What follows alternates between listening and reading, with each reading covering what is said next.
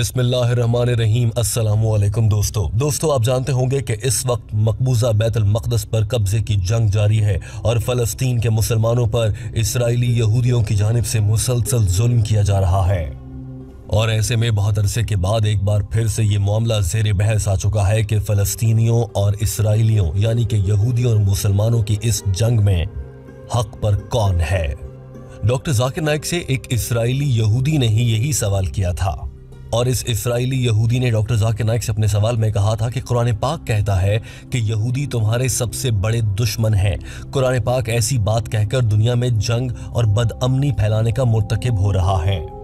इस यहूदी के सवाल की सूरत में लगाए गए इल्जाम का जवाब डॉक्टर जाकिर नाइक ने न सिर्फ खूबसूरती से दिया था बल्कि गुफ्तगू एक मोड़ पर इस लहज तक आ गई थी कि डॉक्टर जाकिर नाइक ने हैरानकुन तौर पर कहा था कि कुरान पाक ये भी कहता है कि यहूदी तुम मुसलमानों से ज्यादा अक्लमंद और बहुत तेज हैं। यही नहीं बल्कि गुफ्तगू में आगे जाकर डॉक्टर जाकिर नाइक ने एक मौके पर फ़लस्तीन और इसराइल के दरमियान बुनियादी झगड़े की तारीखी वजह को भी इंतहाई मुनासिब और कम अल्फाज में बयान किया था। टीम हम कदम अंग्रेजी जबान में होने वाली इस गुफ्तगू का उर्दू तर्जुमा मुकम्मल तफसील के साथ आपके सामने रखने जा रही है। इससे पहले इस वीडियो में ये डिस्क्लेमर दिया जाता है कि पूरी वीडियो में कोई भी बात झूठ पर मबनी नहीं होगी।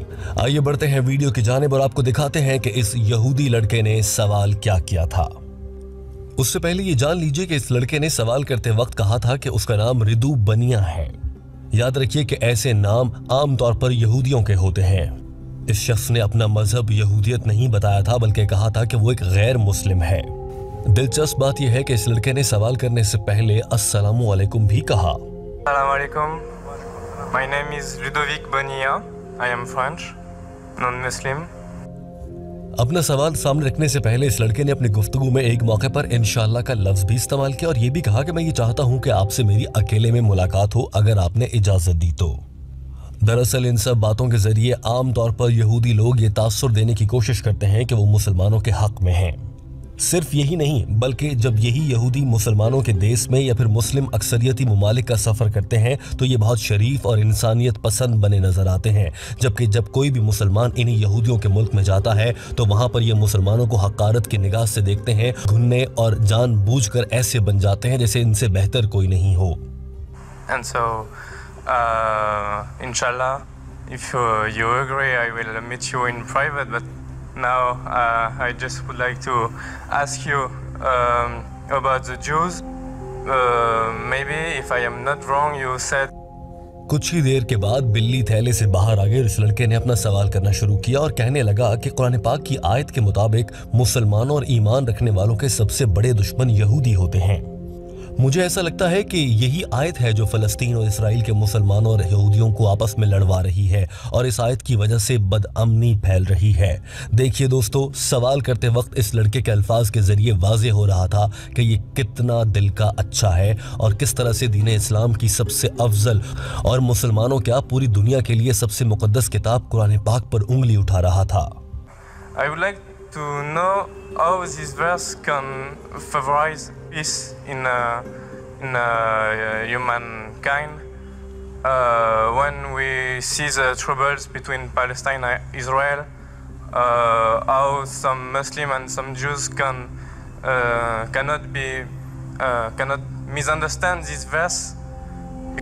डॉक्टर जाकिर नाइक ने इस लड़के का मुकम्मल सवाल सुना और माइक्रोफोन के सामने आते ही कहा कि जी हाँ, अल्लाह ताला कुरान पाक की सूरह माइदा चैप्टर नंबर 5 आयत नंबर 82 में इरशाद फरमाता है, ऐ पैगंबर सल्लल्लाहु अलैहि वसल्लम, तुम देखोगे कि मोमिनों के साथ सबसे ज्यादा दुश्मनी करने वाले यहूदी और मुशरिक हैं और दोस्ती के लिहाज से मोमिनों से करीब तर उन लोगों को पाओगे जो कहते हैं कि हम निसारी हैं, ये इसलिए कि उनमें आलम भी हैं और मशाइख भी और वो तकब्बुर नहीं करते। The verse of the Quran of Surah Maida chapter 5 verse 82 which says that strongest in enmity to the Muslims would be the Jews and the pagans and the closest in love would be the Christians.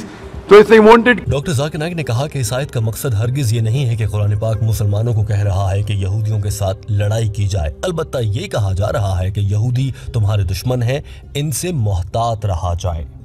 Doctor Zakir Naik ने कहा, यह बात सच है कि यहूदी मुसलमानों के वाकई सबसे बड़े दुश्मन हैं, वहीं पर कुछ अच्छे लोग भी हैं। मैं अक्सर कहता हूं कि मुख्तलिफ यहूदियों ने इस्लाम भी कबूल किया और वो अच्छे मुसलमान बने हैं। लेकिन अगर आप मजमूई तौर पर देखें यहूदियों को और ईसाइयों को, तो यहूदी मुसलमानों के दुश्मन हैं और ईसाई मुसलमानों के करीब तर हैं। और ये एक खुला सच है। By nature as a whole, they'll be against Muslims. And I told you in my lecture, there are many Jews who accept Islam. There are many Jews who are good to Muslims. But as a whole, if you take Jews as a whole and the Christians as a whole, the Christians are closer than the Jews. As a whole. This is a fact. साथ ही doctor Zakir Naik ने कहा कि कुरान पाक ये भी कहता है कि यहूदी बहुत ज़हीन होते हैं, और ये एक खुला सच है। अगर किसी को कुरान पाक ने ज़हीन कहा है तो फिर वो ज़हीन है। लेकिन जहां ये सच है, वहीं पर कुरान पाक ने ये सच भी कह दिया है कि ये सबसे सख्त और बड़े दुश्मन भी है। लिहाजा मुसलमानों को यहूदियों से मोहतात रहने को कहा गया है। For example, the Quran says that the Jews are intelligent also. So that's a fact. If the intelligent are intelligent, that doesn't mean that it hides the fact. And the Quran also says that they will be as a whole a staunchest enemy. So this is one of the 40. और उसके बाद doctor Zakir Naik ने बड़ी बड़ी किताबों और थ्योरियों को एक जुमले में समेटते हुए बता दिया कि फलस्तीन और इसराइल के दरमियान दरअसल असल मामला और बहस या जंग किस बात की है। डॉक्टर जाकिर नाइक ने कहा कि यहूदियों को हिटलर ने लात मारकर बाहर निकाल दिया।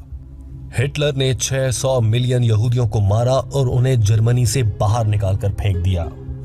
लेकिन जब अरबियों यानी कि फलस्तीनियों ने देखा कि वो दरबदर हैं, तो उन्होंने कहा कि आइए हमारे मेहमान बने, हमारे घरों में क़याम करें। उन्हें पनाह दे दी, उन्हें खुली बाहों के साथ खुशामदीद कहा। लेकिन चंद ही सालों के बाद वही यहूदी इन अरबियों को जिन्होंने इनको पनाह दी थी, उन्हें उनके घरों से निकालने लगे और कहने लगे यहां से निकल जाओ, ये सरजमीन हमारी है। डॉक्टर जाकिर नाइक ने कहा कि जरा तसव्वुर कीजिए कि किसी आप मुसाफिर को अपने घर में ठहरा दें कि रात यहाँ गुजार लो तो मुश्किल में हो, अगली सुबह उठकर वो कहने लगे ये घर तो मेरा है, और जब आप ये कहें कि नहीं ये घर मेरा है, मैंने तुम्हें पनाह देने के लिए यहाँ पर ठहराया था, तो वो आप पर उल्टे सीधे इल्जामात लगाना शुरू कर दे जो आज फलस्तीनियों पर लगाए जा रहे हैं।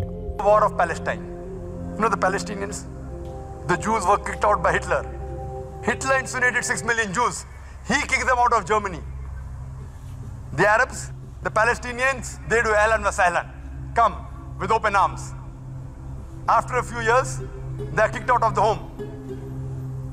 Imagine someone gives a traveler his home to live, and the traveler kicks him out of his home, and he's shouting that he has taken my house, and you're calling them terrorists. Doctor Zakir Naik के इस बयान को गौर से सुने और इस पूरे वाक़े को समझा जाए तो हमें मालूम होता है कि यहूदियों ने वाकई ज्यादती की है। इसीलिए तो कुरान ने कहा था कि तुम यहूदियों से महफूज रहो, क्योंकि ये तुम्हारे सबसे बड़े दुश्मन हैं। देखिए मुसलमानों ने कैसे यहूदियों को पनाह दी और आज वही यहूदी मुसलमानों पर जुल्म ढाते नजर आते हैं। यही वजह है कि इस्लाम कहता है और हजरत अली का कौल है कि जिस पर एहसान करो उसके शर से बचो। और दूसरी जानिब इस यहूदी लड़के का सवाल भी गलत साबित हो जाता है, क्योंकि मुसलमान तो यहूदियों को भी पनाह देने की कोशिश करते रहे हैं, तो कुरान ये कैसे कह सकता है कि यहूदियों के साथ लड़ा जाए। अलबत्ता कुरान पाक ने ये जरूर कहा है कि यहूदी तुम्हारे सबसे बड़े दुश्मन हैं, ये तुम्हारे खैर खाह नहीं हो सकते, ये कभी तुम्हारा अच्छा नहीं चाहेंगे। डॉक्टर जाकिर नाइक ने कहा कि कुरान पाक की सूरह अनफाल चैप्टर नंबर 8 आयत नंबर 61 में अल्लाह ताला ने खोलकर बयान फरमा दिया है कि अगर यहूदी तुम्हारे साथ अमन चाहें तो उन्हें अमन दो। लेकिन अब अगर यहूदी अमन नहीं चाहते तो हम मुसलमान क्या कर सकते हैं सिवाय मज़ाहमत और लड़ाई के? ऑप्शन ही क्या है? They come to fight you. It's mentioned in Surah Anfal. In the battle, if they want peace, give it to them. So Quran is always for peace. Quran is always encouraging them. But if a person does not want peace to prevail, what can we do? Islam is a religion of peace. It wants. Doctor Zakir Naik ने बात को समेटते हुए कहा कि दीन इस्लाम और कुरान पाक अमन का पैगाम देता है। लफ्ज इस्लाम ही पीस का पैगाम देता है। लेकिन अब अगर कोई अमन पर हमला करने लगे और अमन की ख्वाहिश को कमजोरी समझने लगे तो रद्द अमल देना पड़ जाता है। दोस्तों, डॉक्टर जाकिर नाइक अपना जवाब मुकम्मल कर चुके थे। टीम हम कदम इस वीडियो के आखिर में आपसे एक अहम सवाल करना चाहती है। आज फलस्तीन के मुसलमान भाई दुनिया भर के मुसलमानों की जानिब देख रहे हैं कि उनकी मदद की जाए, मगर इस सब के बावजूद कोई मुसलमान मुल्क बढ़ चढ़ कर आगे बढ़ता नजर नहीं आता है। सबके अपने अपने मफादात नजर आते हैं। आप क्या समझते हैं इस वक्त मुस्लिम उम्मा को किस नौयत के इत्तेहाद की ज़रूरत है और हम कैसे मुत्तहिद हो पाएंगे?